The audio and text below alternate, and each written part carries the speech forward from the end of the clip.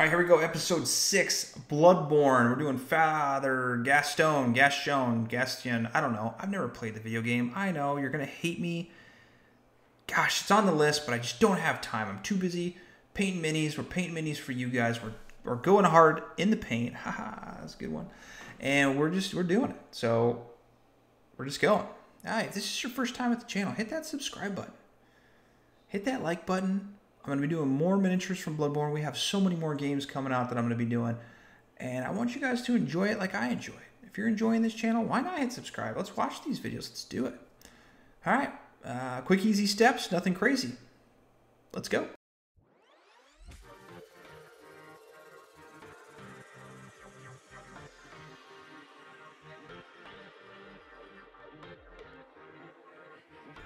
All right, we're going to start by scraping all those nasty mold lines off of our miniature, and we're doing that it's typically like underneath the gun and a lot on the robes. If this is your first time watching the channel or you're a returner, I list everything that I use in the comments below, including the paints I use. If you need any of them, just click the comments, click one of those links, and I'll take you right to them. We're going to start off by spray painting it black. If you do not have an airbrush, because I'm using an airbrush because I'm going to do some batch painting for priming, just use some regular black spray paint. It's flat. Citadel has a great product. Vallejo has a great product. And we're just going to spray it with a base coat of black. After it's dry completely, we're going to hit it directly from the top with some white. Again, I'm using my airbrush, but if you don't have an airbrush, go ahead and just hit it with some white spray paint and let it dry completely.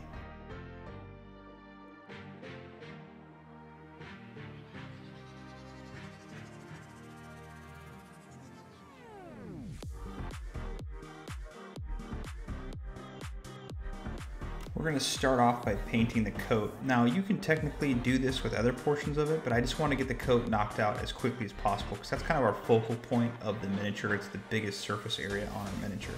So we're going to do that whole thing in Abbadon Black, including the pants. Now, I did the pants later on because I realized that I wanted to do them black, but paint the pants black while you're doing the coat and the, I guess you could say, sash that's over top of them. Just follow what I'm doing. And we're going to hit that with all the black.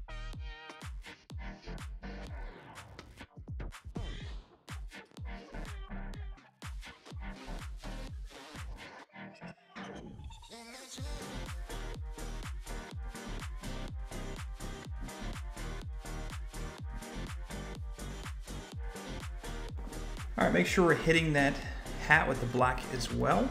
And that should be it. And again, you can see that I didn't paint the pants, but paint the pants black right here. And we'll cover it again if you, for some reason, didn't paint them black.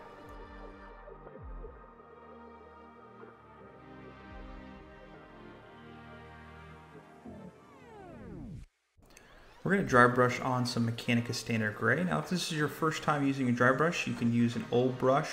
It has a flat top or like an old makeup brush. Maybe your girlfriend or your wife or whoever has one laying around. And you're going to work it into the bristles and you're going to get almost all of it off. So like 90% off the bristles to a point where you can barely see it when it comes off that brush.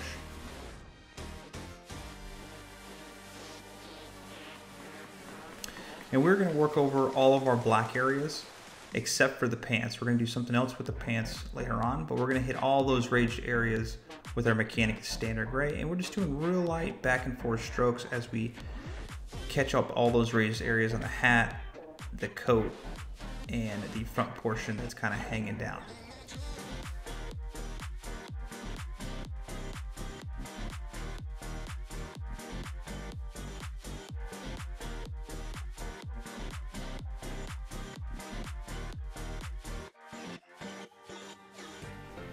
Next, we're going to work some Dawnstone into our dry brush.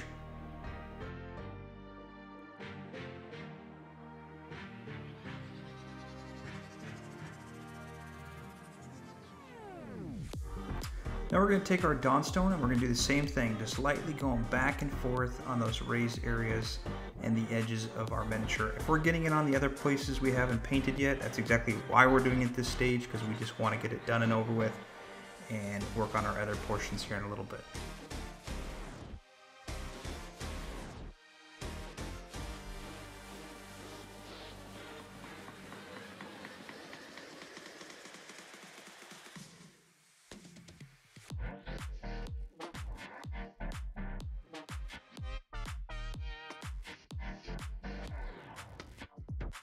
And the last dry brush color we're going to do is a little Longbeard Grey.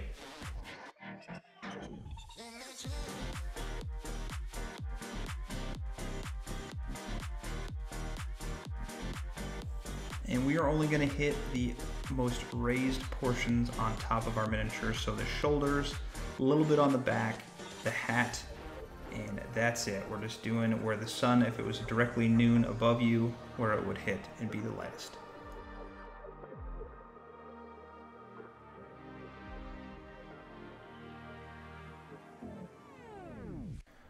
And we're going to take that coat and we're going to dumb it all down with a little Nulin Oil, and that's going to desaturate our bright colors and make them kind of blend in. It's a nice little trick that I like to use to kind of speed the painting process up when you have a ton of miniatures to do.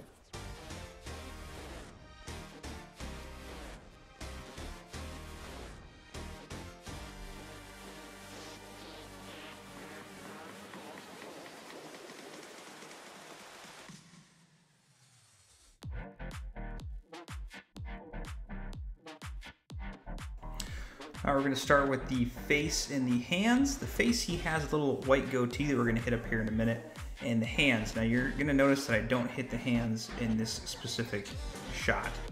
And I can't tell you why. Maybe because I drank a bottle of wine. I don't know. I can't tell you. But I can tell you that hit the hands and hit the face.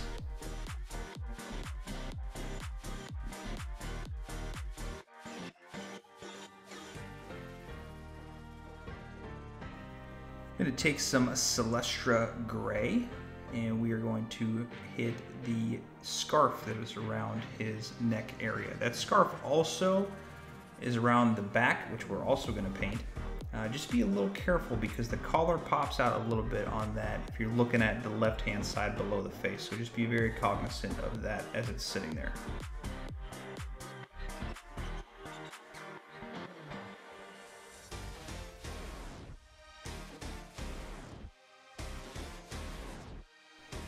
And make sure you hit those blindfolds that are above or on top of his eyes, I should say.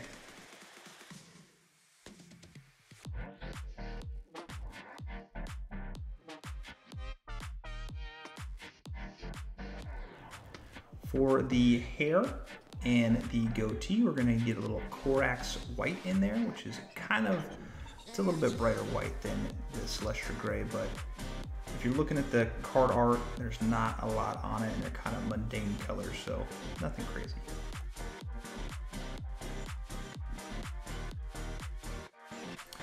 For the brassy looking portion of our chest area and our buckle, we're going to use a little Warplock Bronze.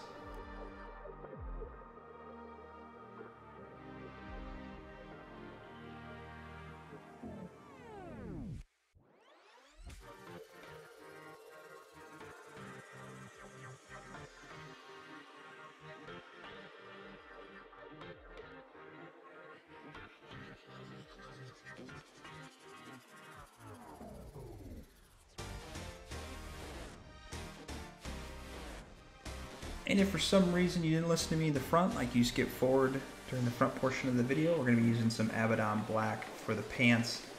And that's all we're going to be doing.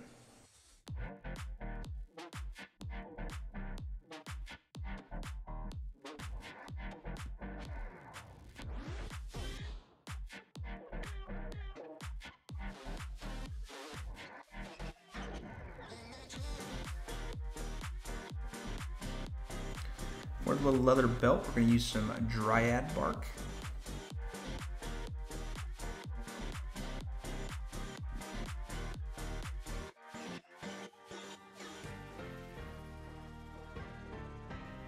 The undershirt, we're going to hit with some Skavenblight Dinge just to kind of make it a color variation. You can't really see in the card art, but I just felt like let's get a little bit of a two-tone dark color going here.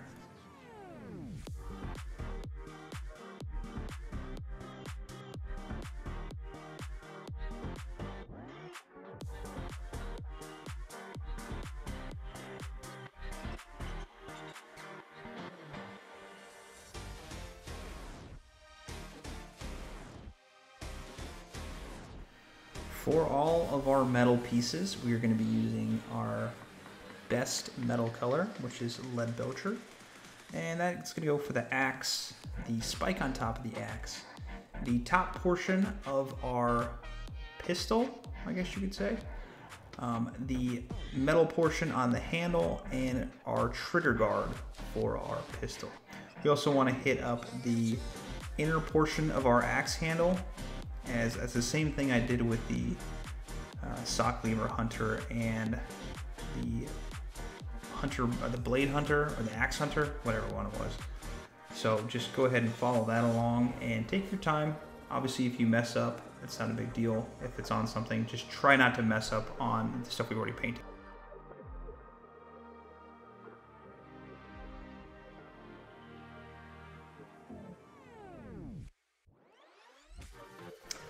And we're just taking our time for the metal bits underneath the cloth that is kind of wrapped around our axe.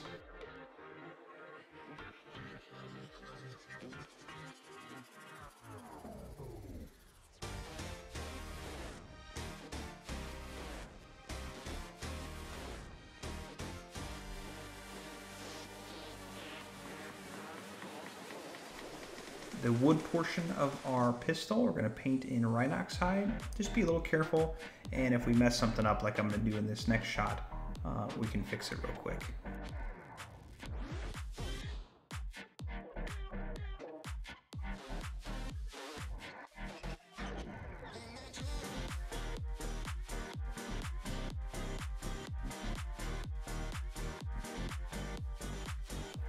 And I'm just going back over here and fixing some spots that I gotten some Rhinox Hide on, and just kind of sprucing it up a little bit.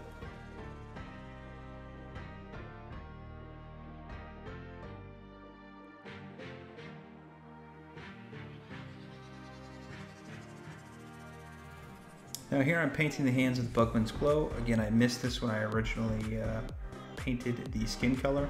Just be a little careful because his hands are wrapped in a cloth. So just kind of go over that as we're painting along here. You should have done this at the beginning like I kind of said, but if you missed it like I did, just go back here and paint that through.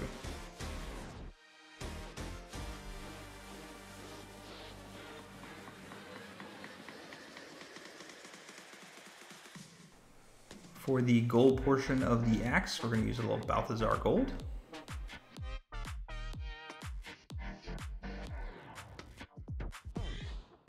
And for all of our cloth pieces, to include the one on the handle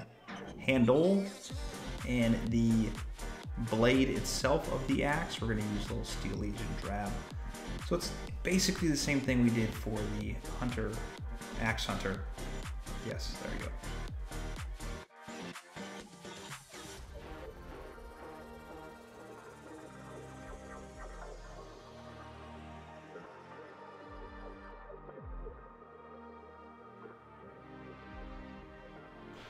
We also want to use it for the cloth covering each hand.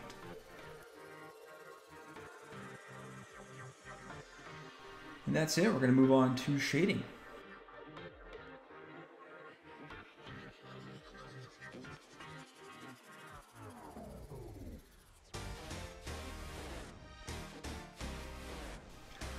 We're going to paint all of our metal portion, basically the entire thing, even the white portion, with some Nulin Oil. And be a little cognizant when you're going over the skin, because the skin we're going to hit with Reikland Fleshshade here in a minute, and we're just going over that. If you get a little bit on the coat that we've already done, it's not a big deal. We've already kind of dulled that down a little bit, so not a big deal at all.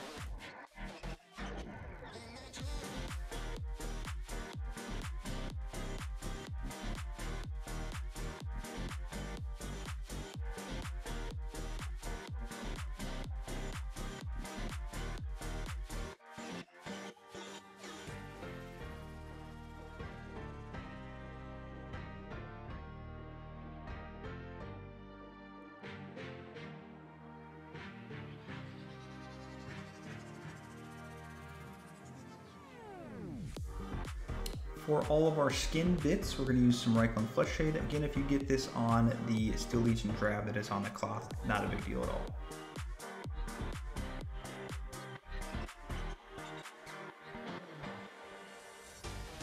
After all the shades, let that dry completely, and then we'll move on to the highlights in the next step.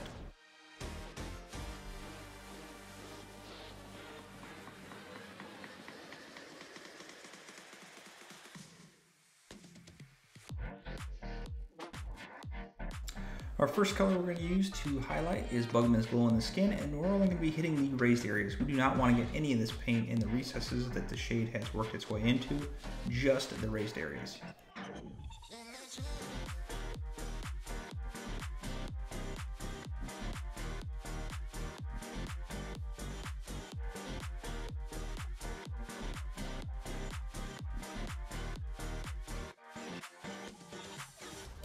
We're going to do a 50-50 mix of Bugman's Glow and Cadian Fleshtone, and again, only those raised areas, just a little bit less than what you just painted on with Bugman's Glow. We're just kind of building up those highlights.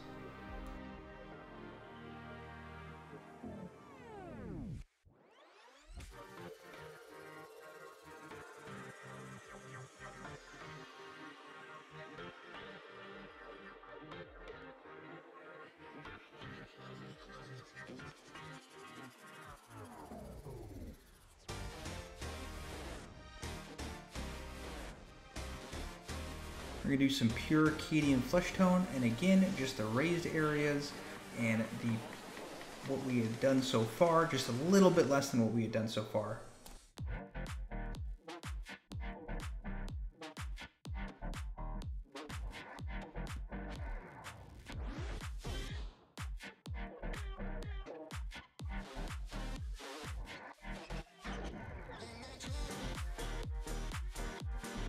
We are now going to take a 50-50 mix of Cadian Fleshtone and Flayed One Flesh, and just highlighting just little bits of this, because that Flayed One Flesh really whitens out that Cadian Fleshtone. So just little bits, tops the knuckles, the nose, a little bit on the chin, and that is all we're doing for the skin color.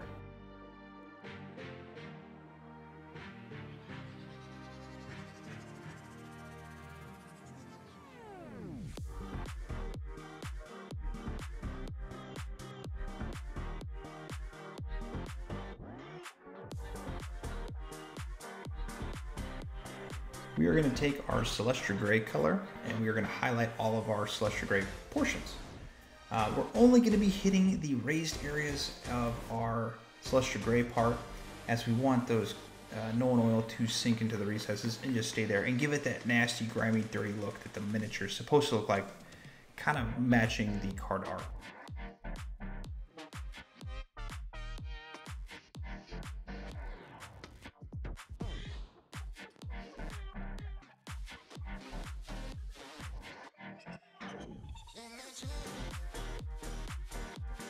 Just be a little careful when we're hitting the blindfolds, as we just did the skin.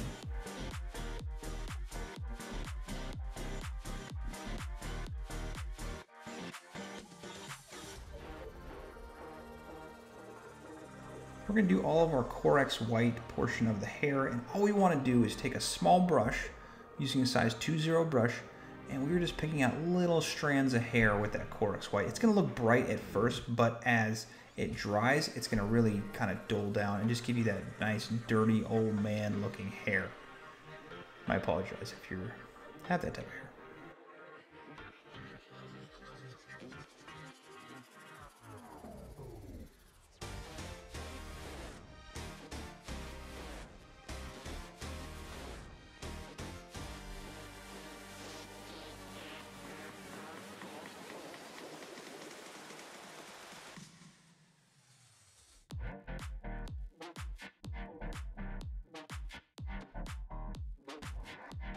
We're going to reapply some of our Warplock Bronze portion of our front, as the Nulin Oil really took it over, so we just kind of need to brighten that back up a little bit again.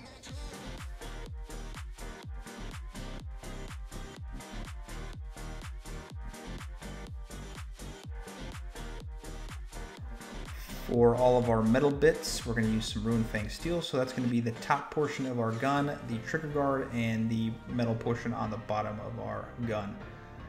For the axe, we're going to do all of the edges and the top portion of our spike, I guess you could say.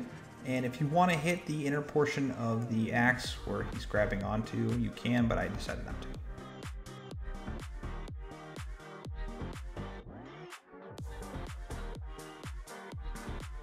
we're going to take our original Balthasar Gold and just hit all of the gold portion right there, being cognizant not to get it into the lettering that the wash got into.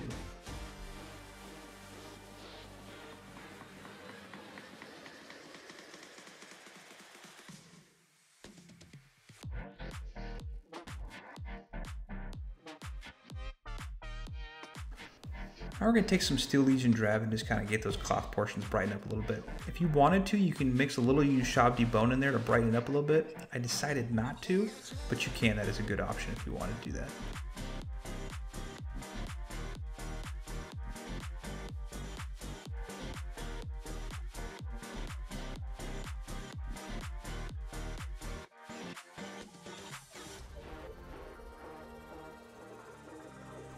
For the pants, we're just going to take a little bit of Skavenblight Dinge and hit some of the raised areas on the pants. So as you're following the creases in the pants, just hit those raised portions, and that kind of gives it a little bit of brightness and kind of gives you a little bit different look than the dry brush we did for the coat. And that's the only reason I did it, just to kind of give it a little different look. We also want to use that on the boots as well, as we kind of want it to look a little bit brighter than having the wash on there. So if you didn't hit the boots before, hit it now with some Skavenblight Dinge, and then we are about done.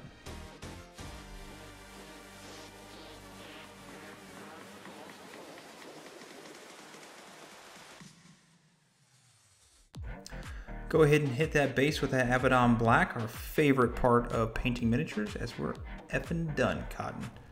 It took me about 2 to 3 coats, so I wasn't actually done in this shot. Yeah.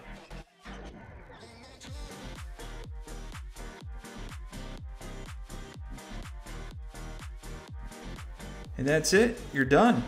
You crushed it. Look how good you did. Look how impressed your friends and girlfriend or boyfriend is going to be when they see that. And like, oh man, you are awesome.